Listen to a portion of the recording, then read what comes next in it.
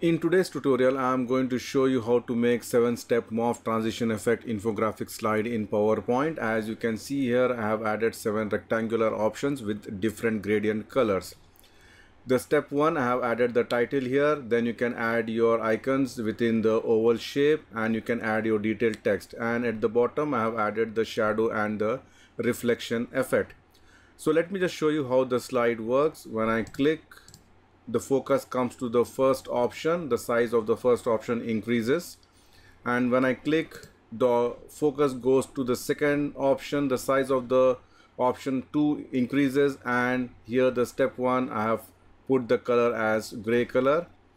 Then the focus moves to the step 3. You can see here it has changed the color to gray color, grayed out. Then step 4, step 5, step 6 and step 7. Likewise, I have added something like this also, where the gradient color starting at the bottom, so you can make it as per your own color combinations. So let's see how to do this in PowerPoint. Add a new slide and change the background to light gradient fill.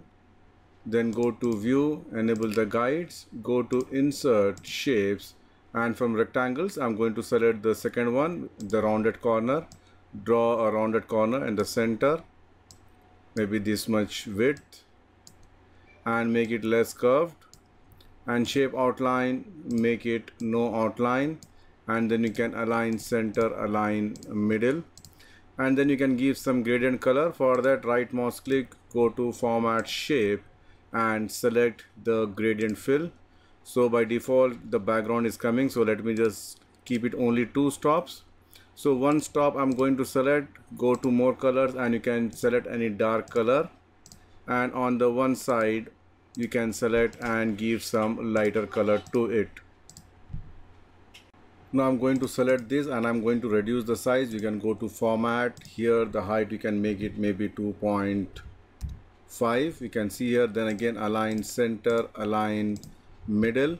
Let me just close this, zoom out, and here I'm going to add 2 oval shape just to place the objects in the proper place or in the right alignment. For that, go to insert shapes. I'm going to select the oval shape, draw the oval shape, you can see here,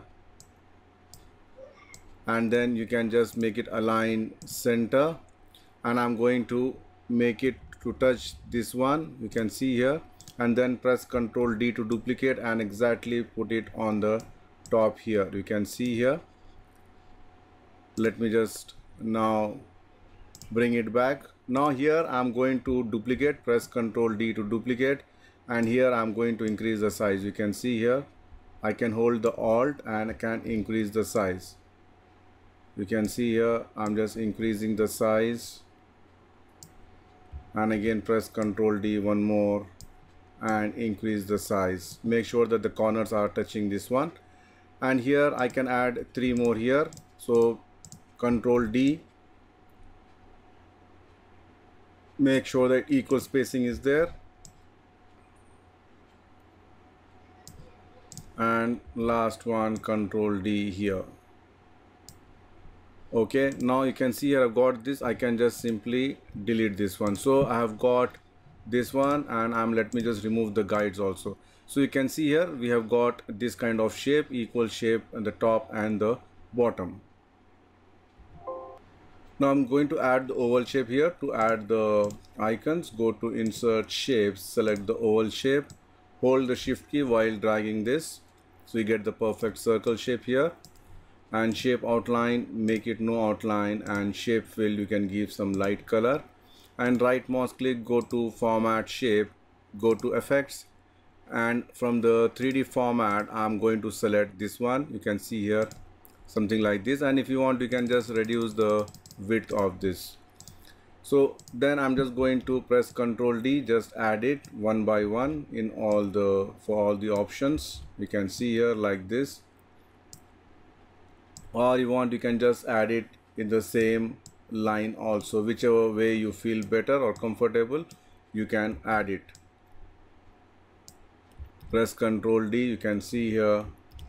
So you can see I've added all the options, and if you want you can just select and align it you can just say either top, so it becomes all top, and you can just drag it somewhat down. So once this is done, I'm going to add the options here. Go to insert text box. Sorry, let me just add these comments. Let me just delete it. By mistake I have added the comments. Go to insert just text box. I'm going to say step 01, center align, make it bold, and put it here. You can see here.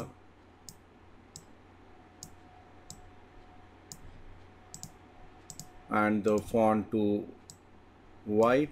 Press Ctrl D, so you can just add all the steps here.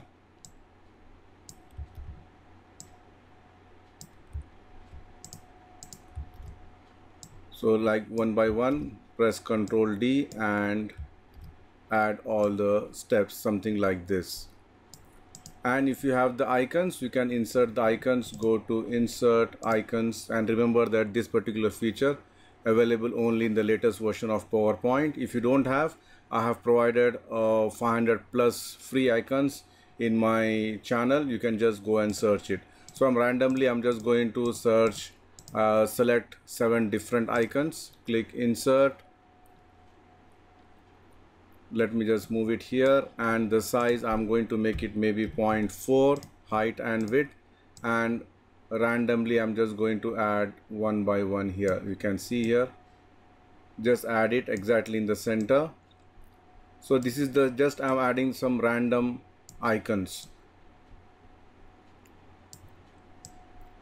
You can see here all these icons has been added here. Make sure that it is properly aligned.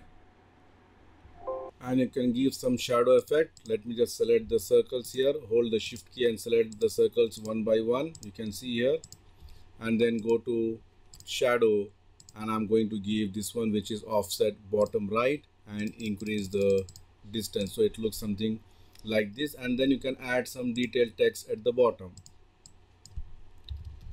Add detail text here, maybe center align, reduce the font size. You can see here, and then just add it. Again, you can make it white font also.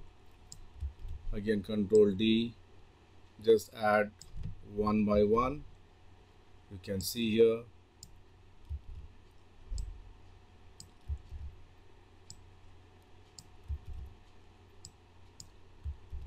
So now I have added all the text, and make sure that it is properly aligned. And once after this is done, I'm going to add some shadow effect here.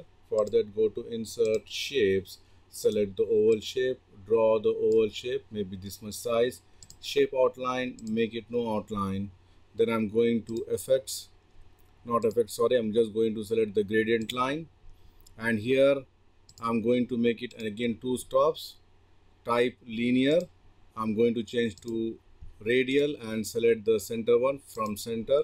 You can see here I'm going to select the white color. You can see here this one I'm going to just select the background color here. I can just use the eyedropper and make the transparency to 100%, and this also you can increase the transparency a little bit. And then you can go to effects, soft edges, and increase the size. So you can see here I've got this shadow effect. I can just simply add the shadow effect like this. Press Ctrl D, add it for all the options one by one. You can see here. Let me just select Ctrl D.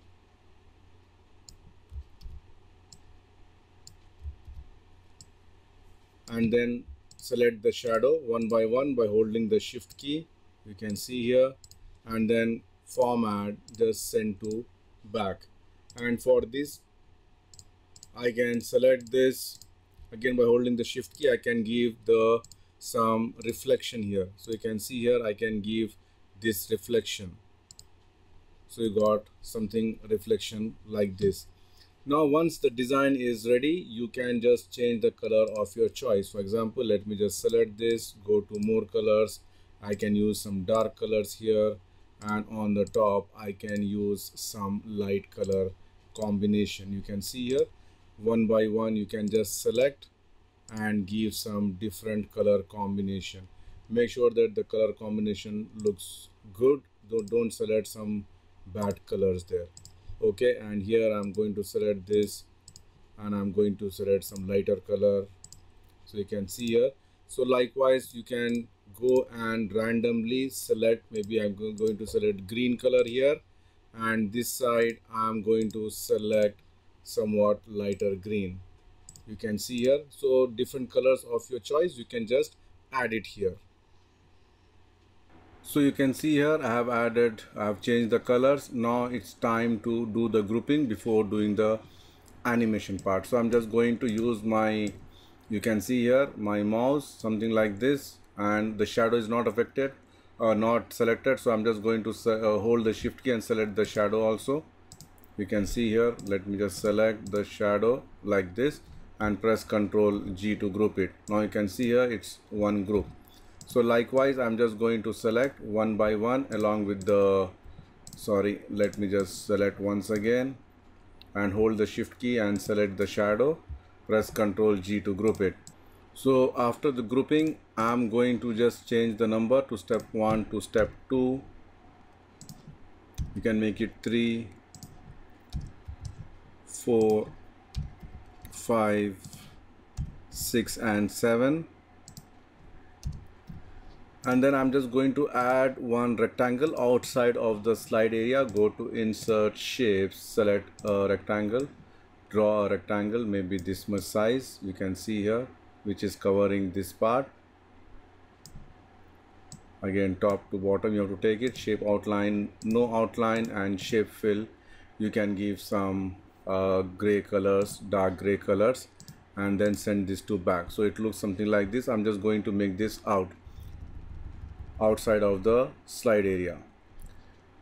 Now I'm going to duplicate this particular our slide. Right mouse click and duplicate the slide, you can see here, and this one I'm going to transition and select the morph transition, and make sure that the morph transition is available only in the latest version of PowerPoints. If you don't have, then simply use this slide only. You can use some other normal animations. So now this slide, so this is my original slide and this is the duplicate slide with the morph. I'm going to select this and bring it inside here. Okay, something like this. So now example, if I do a slideshow, when I click it comes something like this, you can see here. So it is coming very slow. You can increase the speed, maybe you can make it to, sorry, reduce it to maybe 1. For example, let me just show you, it comes something like this.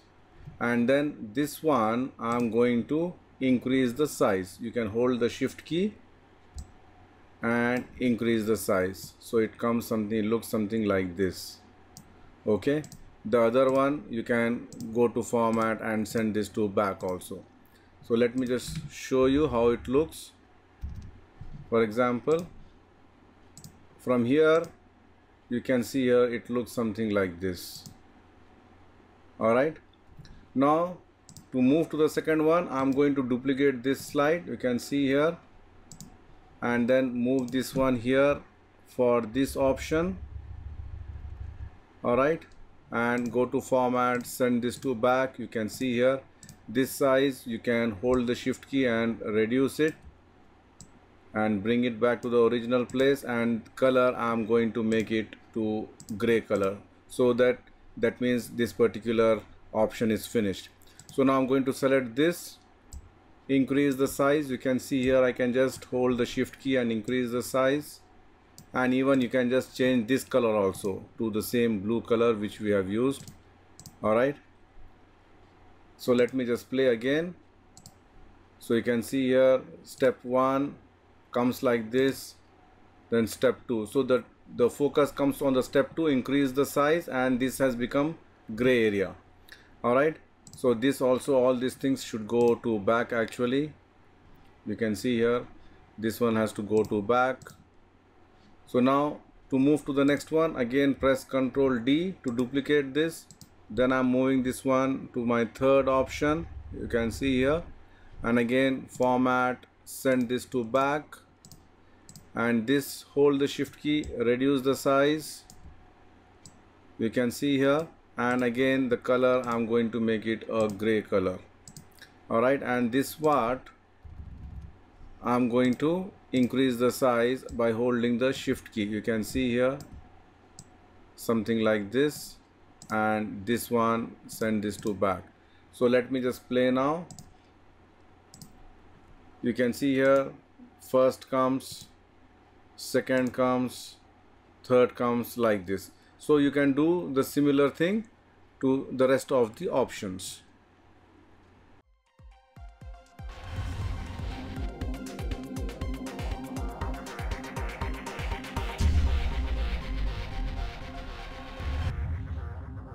That's it from me, friends. Thank you for watching my YouTube channel, and don't forget to subscribe PowerPoint University. See you soon with more interesting stuff. Till then, goodbye.